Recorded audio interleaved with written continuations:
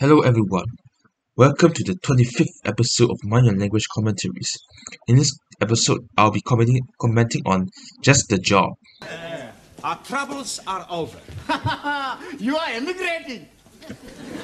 Excuse me if I'm not the laugh. Please tell me Ranji is joking, but why did he wish Giovanni to be going away? There must be some reason that we are not aware of. All we gotta do is pick 11 matches. That gives us 220 lines. Well, we're bound to get one line right. All right. How much needs to be paid? To be honest, the probabilities are still too low.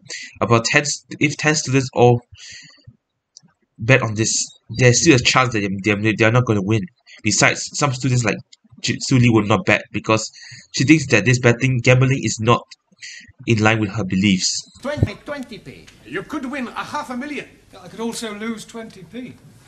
That's true. I think losing 20p is more likely than gaining £500,000. Good morning, lady. Good morning. Oh, blimey. It is being... The first time Ali realized how strong Anna is. Yes. Or perhaps it could be raining. Perhaps it could be raining. All right, that'll do. Thank you. Anna is literally mirroring Ali. My name is Carlos. Carlos is one making a nickname for himself or an alias. What do you mean? You want a drink? I don't drink. Bad for liver. To be honest, she should have said, I do not drink alcoholic drinks, but if you want to drink, it also mean that you want something non-alcoholic. Chairman Mao, he's saying we must try and use every opportunity to spread socialist doctrine amongst unenlightened people. And yet she has failed to get one follower in this class. Hey, this party not very good, eh? Why not we go somewhere else? D'accord. Let's go back to my place. Okay. How to end a conversation as soon as possible. Them away, you can do some exercises. Hey, I know plenty exercise. 1, 3, 4, 6, 7, 9, 10, 24. Not those sort of exercises. Exercises from your books, page 120. Sorry, wrong number. This exercise part is similar to season 1 episode 2 where Giovanni tells Mr. Brown I can't do any exercises because he has a bad back. Oh, you know, you do remind me of my husband. Really? Yeah, just before he died. That was a little inappropriate.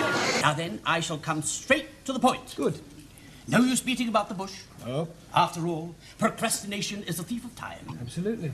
You're still beating around the bush, Mr. English. Your name was given to me by one of your former students, Miss Svensson. Ah, yes, Ingrid. Ingrid. Oh, so this is where Ingrid transferred to. And it's kind of nice for her. It's kind of nice for her to, mention Mr. Brown because she has a crush on him, as we know. The starting salary is $5,000 a year, rising to $7,500 by yearly increments. 5,000 a year. Let's see.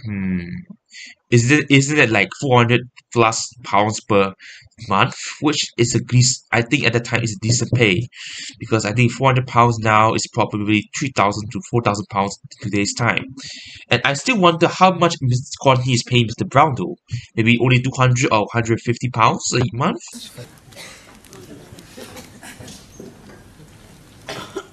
Sid was eavesdropping on the conversation. Hang on. Miss Dolores Courtney, Master of Arts from the Oxford University. Oh, that's why she is the principal. Is it because she has the Master of Arts? I see. That doesn't give me much time to find a replacement. Technically, if you, let's say, resign from a job, you're supposed to give a notice period. It depends on every job. Some jobs require 1 month, some jobs require 3 months. You won't find another principal like me. I'm sure I won't. Maybe a better principal? I don't know.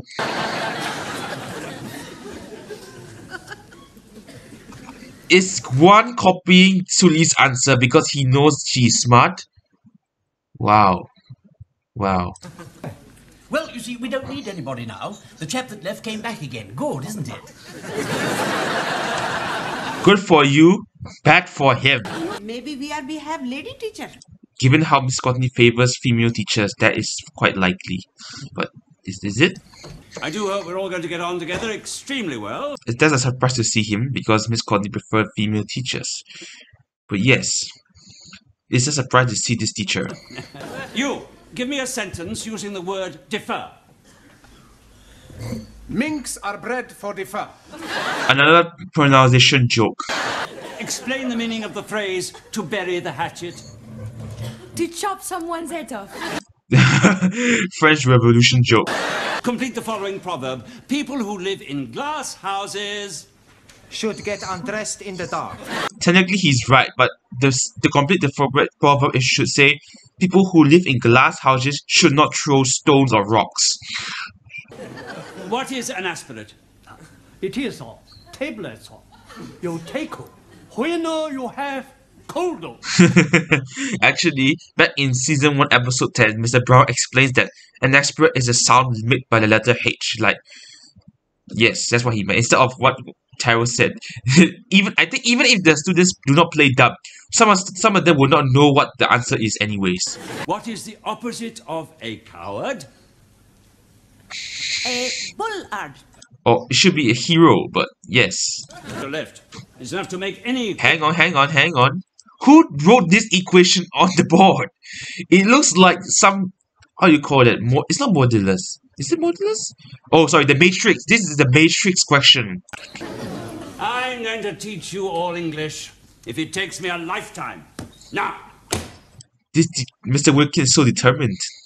3 hooray hip hips for the bush. Hooray! Hooray! Hooray! That's gotta be the most funniest hip hip hooray line that I've ever heard. It should be hip hip hooray, but they reversed it and said hooray hip hip.